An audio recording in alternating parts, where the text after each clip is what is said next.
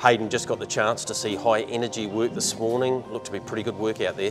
Yeah, she was, Greg. Yeah, she just worked over 2,000 metres and ran the last half just a bit better than 62 seconds. So the track was a little bit off, so it was a really good run. When you have a filly of her quality come into the barn and she's out of a Group 1 performer and high gate herself, I suppose there's an expectation, but I suppose there's also the other part to it is she's just another horse. Yeah, that's dead right. Yeah, they're not good horses until they prove themselves, and you know she hasn't let us down yet. So yeah, hopefully she can go nice race again on Friday. What type of horse is she? Because going on her first up run, which was about as good as they go first up as a 2-year-old trotter, were the expectations of the stables that she would deliver that type of performance? Look, we knew she would go a good race, but you know, just altered a bit of steering gear around. She's just hanging in a bit, going up behind the gate there, and Johnny couldn't quite get her on the gate there. So sort of she just missed the start completely, pretty much. So yeah, like I said, we knew she was going to go a good race, but probably didn't think she was going to go that good. Were you thinking at the half mile what probably the punters were as well, that had backed her into short odds? Gee, she's going to have to be good from here. Yeah, look, I sort of watched it there live there, and I thought, oh no, she's no hope. But you know, she'd run nice 4th or 5th. It would have been a good effort. But you know, to pick herself up and you know, win the race, it was a great effort. Going into Friday night, it's basically a month between runs, but she has had a run at the trials. She did finish on paper 4th of 4, but she looked to be doing it quite nicely. She did, yeah. Johnny just looked after her. Yeah, we planned on running her at Addington last Friday there, but unfortunately the race didn't get off the ground. So second best was a quiet trial for her, and you know, they trialled up over a mile and a half also. So you know, last half in 60 seconds. So Johnny just looked after her, and you know, she's come through the run really well. Is that part of the frustration at the moment, horses like her needing races, because it's not ideal going into a group race when you're having that big a distance between runs? Yeah, no, it's not ideal at all, but it's sort of all round, you know, the pacing colts and fillies, they're exactly the same boat at the moment, just struggling to get numbers, and it's yeah, it's hard to, you know, overcome that.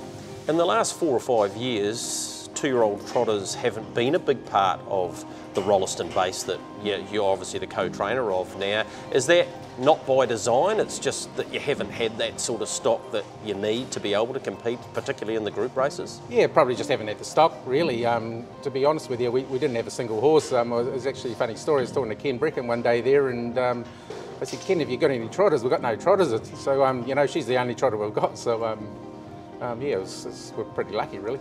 Completely different, isn't it, training the trotters? Do you enjoy that side of it? And obviously you're gleaning so much information off Mark and Natalie, I guess, but it does provide another challenge? Oh, it definitely does, yeah. They always keep you scratching your head, that's for sure.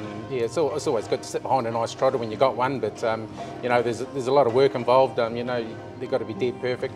You know, yeah, Mark's a very good man with the trotters. He knows what he's doing, and yeah, like I said, it's great to learn off him. And obviously the shoeing side of things is an enormous part, and you've got one of the best in Kerry Estridge doing the business there. Yeah, that's right. Yeah, Kerry does a super job. Yeah, he's very committed to the stable, and you know, he always goes out of his way to do the best for the horses. What about going into Friday night, off the work today, and she'll have another run on Wednesday, I'd imagine. Are you happy with where she's at? Yeah, really happy, Greg. Yeah, like we said, it's a few days between races, and you know, every run she's had at home, she's got better and better. So I think going into Friday night, she shouldn't be too far off her best. Hayden, the stable have an incredible record in the Welcome Stakes. You're going to have a handful of runners go there on Friday night, but one guy's standing out at the moment, and Don't Stop Dreaming's the man. Yeah, that's right. Yeah, he's been super so far. He only does what he has to. He's a lovely wee bit as colt, and you know, I'm sure he'll carry on. Look, his 2 performances at group race level, he's been taught a wee bit in the runs as well by Olivia, by virtue of one, he had to take a trail first up, but he worked early and the big one down south at Invercargill, and then really dashed up the lane. He's just got that good horse's look about him. Yeah, he does, yeah. You know, and I think he's got good enough, well, he showed it last start, he's good enough to make his own luck as well in the running, so yeah, there's a lot to like about him. You've got some others in there. OK Boomer's been fine in both of those same races that Don't Stop Dreaming won, and Vinca B was the first up when it had to sit parked in that race down there, the Classic, and gee, he showed enough to suggest that he can steadily take some ground off Don't Stop Dreaming. Yeah, that's right, yeah, and he's first up, first trip away, so yeah, we're really wrapped with his run. he has improved off the run too. He's come home, you wouldn't even know he's had a trip away. So yeah, no, we're really happy with him. Hayden, the couple of others that lined up at Addington the other night, very impressive was Final Collect, and With Style was solid in fourth. These two look progressive types. They're going to get their chance at the group race level on Friday night as well? Yeah, that's right. Yeah, nice runs by the pair of them, to be honest. First start racing the old horses as well, so you sort of got to take that into consideration. With Style, he hit the line really well, and the other guy, he just looks like he can stay with it as well.